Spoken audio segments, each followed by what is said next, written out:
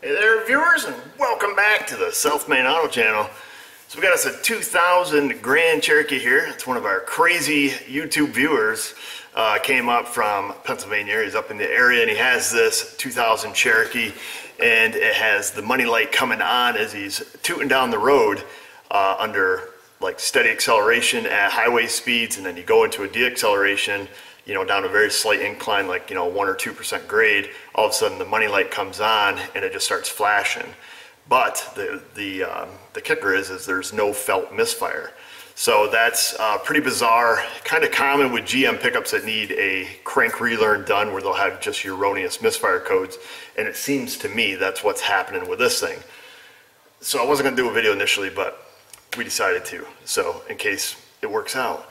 I was able to, or am able to duplicate the misfire concern, or the lack thereof, the misfire counters climbing, we'll say, right here in the bay, just by accelerating the engine and holding it at, you know, 2,500, 3,000-ish RPMs, and the engine light will come on, it starts flashing. Misfire counters count on all 6 cylinders, you know, at random, but the engine runs smooth as a kitten. However smooth kittens run. So I thought I'd bring you guys along. I have my suspicions, and I'm gonna lay that out on the line right now. And this is what I suspect is the crankshaft sensor. And we have a Mopar one here, because I just sent them to the dealer to go pick it up for me.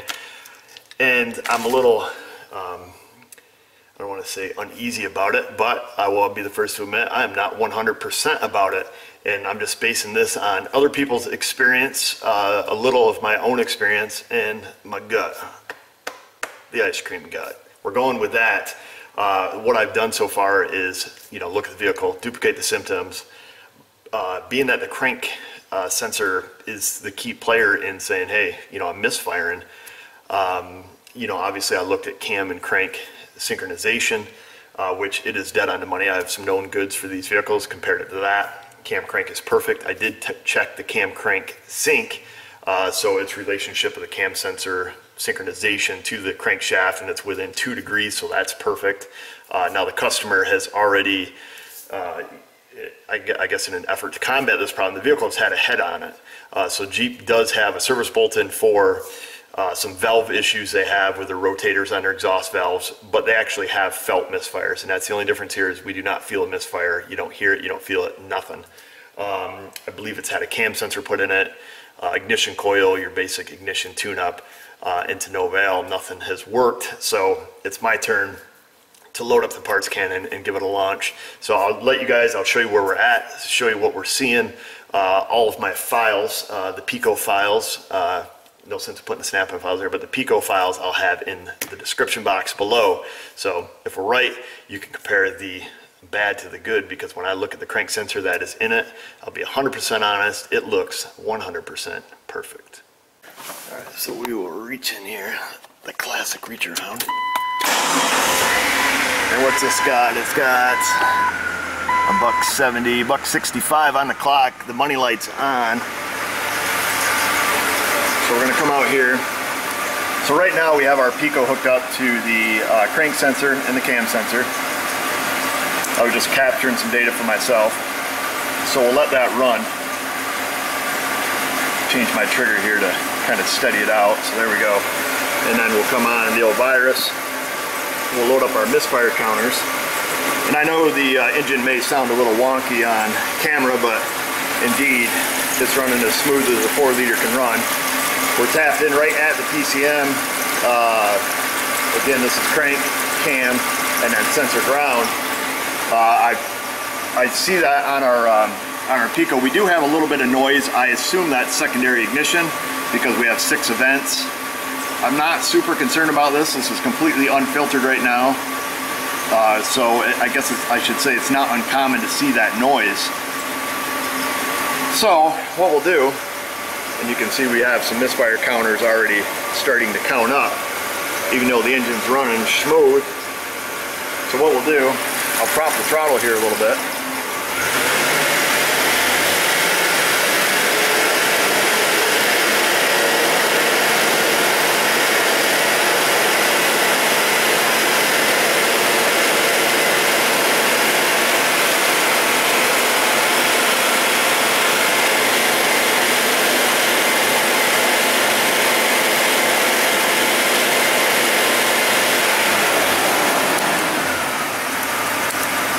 save that. And we'll go ahead and shut it off. So I'm sure the engine light's on and flashing. So the money light is on and flashing. We'll shut her down.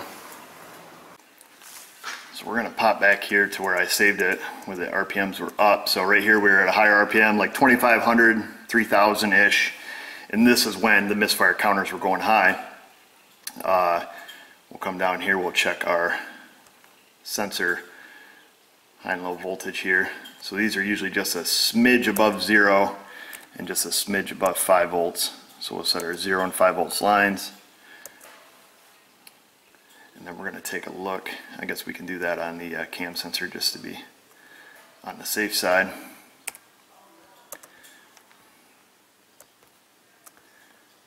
Let's see, we'll set that one at 0. We'll zoom in on an event here. So our cam timing is perfect. You know, if we have a known good waveform, if we line up our cam and our crank, this is exactly where it should fall. You have 3 groups of 4 that fall in between a rising and falling edge of the cam there. So that's good. But I guess what we can kind of focus our efforts on is, you know, our crank waveform captured during, you know, this misfire event or supposed misfire. I don't see anything wrong. I mean, unless I'm, you know, obviously missing something, I don't see anything wrong. And some of the reports I was reading, whether on IATN or on Identifix, guys were saying the same thing. You know, they had aftermarket crank sensors, they scoped them, everything looks good, put in a factory one, you know, boom, things fixed. Nobody really elaborated on it anymore. So I have saved these, so we're not going to save these ones. I'll put these files here. I saved this one here. This is when misfire counters were going up, and then I have one just key on, engine running, no misfire counters, you know, at an idle. So those will be in the description box, and I'll put a link where you can get the Pico software so you can look at them yourself. So anyhow, that's where I'm at. And I'll be the first to admit that honestly, not feeling the misfire, you know, that's super bizarre. I do remember talking to Keith about this one time. I don't remember the situation what we were talking about, but somehow we got talking about one of these where I believe it was one that he was doing or helping somebody on, and it was the same thing, you know. Just studied that crank sensor to no end and could not find a reason, you know, why in the heck is this, you know, doing what it's doing, put a new one in, everything's fixed. So I was 90% certain I was talking to him, so I called him this morning and asked him, like, hey, was I talking to you about this? And he said, yeah. And you know, it's kind of a short conversation. He's busier than heck, but you know, he said that he has ran across this before. So needless to say, I'm kind of guessing. All right, I'm just gonna let it out there. I didn't want to say the word, but I'm kind of guessing at this point. I really hate saying that. I'm not a guesser, but we're gonna pick it up in the air. We're gonna put a crank sensor on it. We're gonna see if it fixes our problem. If it doesn't, we're gonna have to go a little bit further. I'm kind of backed against the wall because, like I say, there is no misfire. If the misfire in this engine was happening as fast as it was displaying the events on the scan tool, you would hear it. I mean, this thing would be running like crap. So that's what we're gonna do.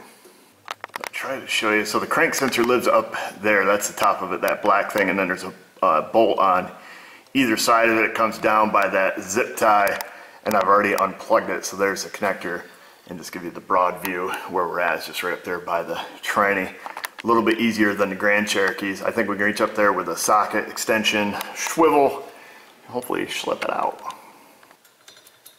It actually takes a 7/16 socket. We're going to drop the nuts, I'll tell you that. I'd love to be able to show you up in there, but you are going to have to use your imagination today. I can barely see it myself. So I'll get them loose. I think we'll probably have to use a magnet. You may actually be able to get this from up top if you wanted to wrench it out. It might be possible. Let me go grab a magnet here. Oh, a little bit of a stiff neck today. All right. So there is one bolt. That holds it in. There's bolt number 2. That holds it in. And then I don't know if we can just, and there is our crank sensor. right here, the old one. I don't see any physical damage to it. Not sure if it's OEM or not. He did say he put one in it one day. It was a no start, apparently like 5 years ago or so. And he put a crank sensor in it. Now this one has some writing on the side of it. And this one doesn't. It just has a little bit of yellow writing on the back. Is it OEM? Isn't it? We may never know. The bracket is slightly different. It has an extra hole. So I wonder if we're nifty enough to slide this little guy back up in. No, I'm not that nifty. Let's see.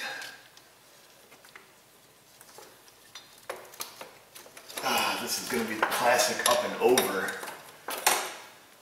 Trying not to get burnt. Oh man, that was wishful thinking, bro. Alright, well I'm going to fiddle with this to get it up in. I don't want to have you guys watch me struggle for the next hour. We'll get it in, get the bolts lined up, tighten it up. I just want to know if it works. Well, that wasn't too bad. I got it fished up in there. I just used my magnet with the flexi head, stuck it on that and slipped it right up in. So then we'll use the classic rag on the bolt trick to keep it in there. We'll see if we can't get it in.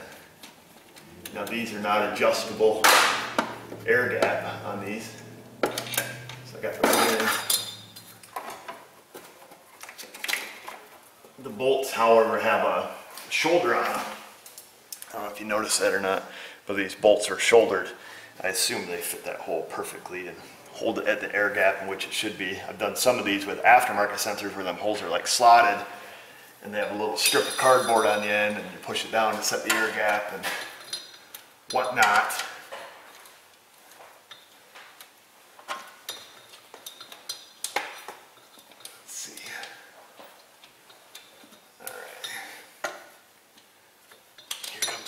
YouTube owner. But you'll want to talk during our video.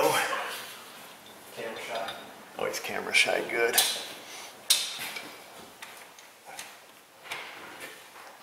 He just left.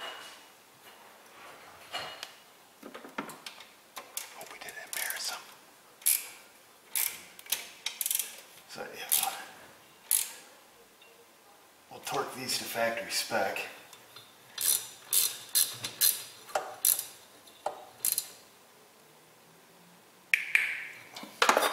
I heard it. Alright, we'll get it plugged in.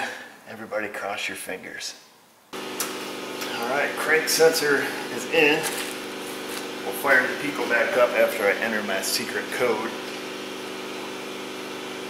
Don't listen to the clicks. Try to figure it out. In case you ever get my laptop and want to log into it. We'll open the Pico back up. Of course, we'll fire it up. I don't know how you guys feel about me openly admitting that I'm taking an experience-based guess, but I have no other data to go on. And you know, like I was telling the customer that, you know, when we have crank sensor counters counting up erroneously, we have to really kind of focus our efforts on, you know, where does the crank misfire, where do the misfire counters come from? What's the key player in that? You know, we're talking ECM, crank sensor, mainly. So it's going to look at crankshaft RPM and it's going to see if there's, you know, any discrepancies in that. And then, you know, in association with the cam sensor, it's going to identify which cylinder is the one that's, you know, slowing down, you know, because of a misfire. In this case, you know, none of that's happening. Everything's hunky-dory. So I'll get this set up. We'll start it. Everybody hopefully still has their fingers crossed. All right, here we go, fire in the hole. We're not going to clear the light or anything, so that'll probably still be on. Hey, it runs. That's a plus.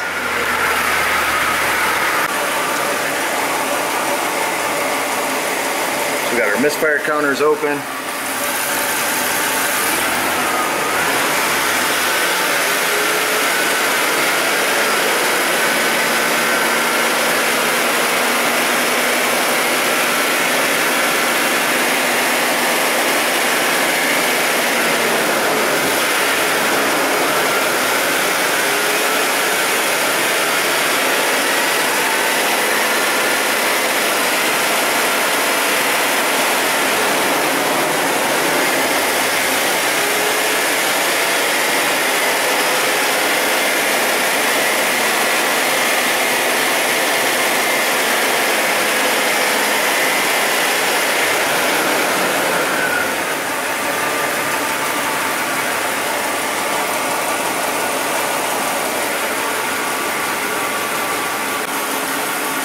All right, so we can see that obviously it is fixed.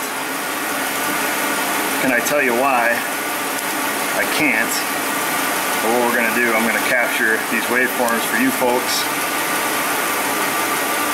So I'll save that one as an idle waveform. And then what I'll do is I'll hold it again at that higher RPM.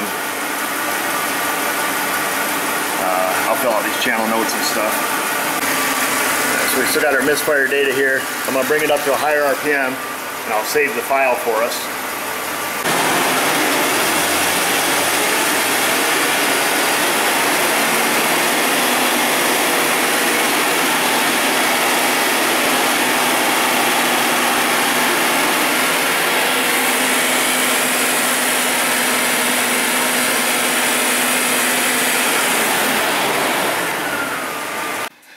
All right, so this one we're gonna save. I screwed up here. Let's see.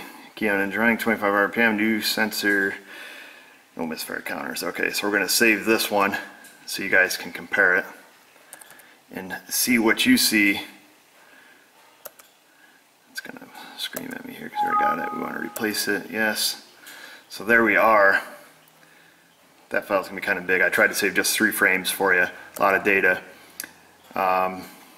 So down in the description box you are going to find all 4 of these files and they're captured at the same. So we have key on engine running at idle, new OEM sensor with no misfire counters, 25 RPMs, new sensor, no misfire counters, and then the same thing, same data gathered with the old sensor that was in it. So I'll put them in a file. You'll have them down below. Download the Pico software, have a look at it, and tell me what you think. Well, there you have it, folks. Another crazy YouTuber satisfied, I assume. Are you satisfied? Yeah, absolutely. He's absolutely satisfied. He says with a smile. I don't know why. We're just listening to some Quiet Riot, wasn't it? Paramount. And he didn't know why. So, like I say, in the description box there is the links to all these waveforms that we gathered. This fixed it. I did take a guess, and it's an experience-based guess. I still don't know why. It cures them. I've looked at the waveforms. The only discrepancy I see is the on time. Let's compare at an idle. Let's say our cam sensor, you know, one event of the cam sensor is 86 milliseconds, and we look at the crank sensor, you know, on time, and it changes the deviation between, you know, our bad one and the new one is about 200 microseconds. Is that enough? Is that what's causing it? I don't know. What I'll do is I'll keep the old sensor here in case one of you guys that's absolutely brilliant wants me to check something on it. I'll have it at my disposal. Other than that, I don't have an answer or an explanation other than some days cars suck. And you have to take a guess, and we did. But we were right, so that's good. Anyhow, we'll leave it at that. So check out the files in the description box. There's all that stuff that you'll need there. And just let me know what you think in the comment box below. And also down there you can put your questions, comments, and criticisms. Find us where you can find us. Find us on Patreon. And just remember, viewers, if I can do it, you can do it. Thanks for watching.